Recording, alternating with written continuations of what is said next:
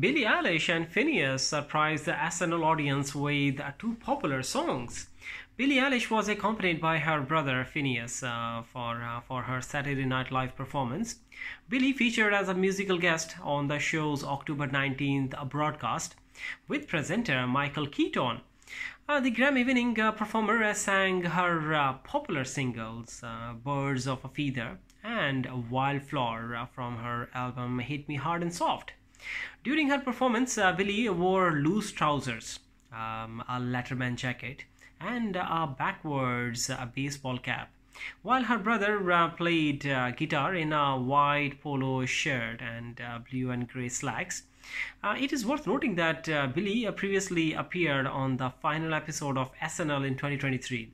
She performed her single What Was I Made For with her brother Phineas. Billie, who is presently on her Hit Me Hard and Soft tour, recently discussed her solo traveling with her family in an interview with Vogue. Her mother, Maggie, stated it's sort of our going off to college year, I guess.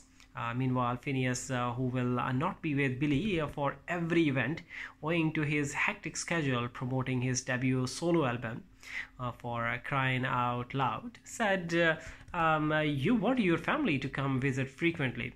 You don't want your family to be the college dean or live in your dorm room.